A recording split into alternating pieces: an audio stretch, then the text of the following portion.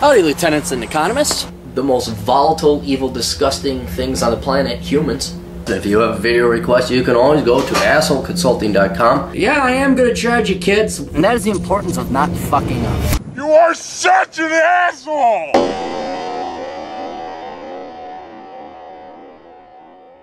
Yes, shaven, dressed up Cappy. Gotta go work again. Gotta be an adult.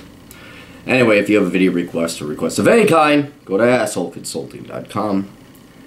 Pay me, and then I will help you out. Hello, Cap. I'm 21 and from Canada. I just started university again after taking 3 years off school to work in the oil field. I was a construction laborer.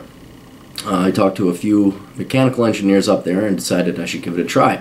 I'm halfway done with my first semester and I am lost in calculus and physics. I never excelled in these subjects in high school. I try to study but get distracted and frustrated easily. I'm paying for school on my own without any help from my parents. I don't want to labor for the rest of my life. What do you recommend I do? Jeff. Well, here's the deal. It's one of two things. Either you're not able to do the calculus and the physics, and you can try all you want, it's just not going to happen, or you're not trying hard enough.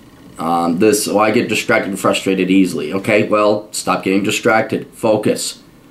And it's really hard to tell. I mean, one easy way to tell, go take an IQ test. If you got an IQ of like 115 or above, you should be able to do it. It shouldn't be that hard. What I'm trying to say is it one of feasibility, or is it that you're just used, you're 21 now, 2 decades of life.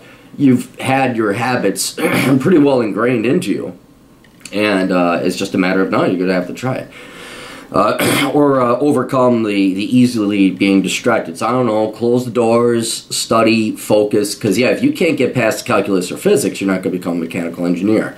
Then your next best bet after that is, something like trade school, something where you don't necessarily have to be doing calculus, but it's more hands-on, more of an actual trade. And even then, that doesn't mean it's going to be easier. It's going to be difficult in other ways. So yeah, look at this is physics, calculus.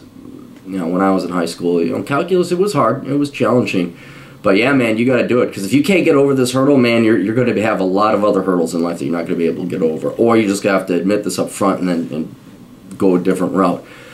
So I would try it, man.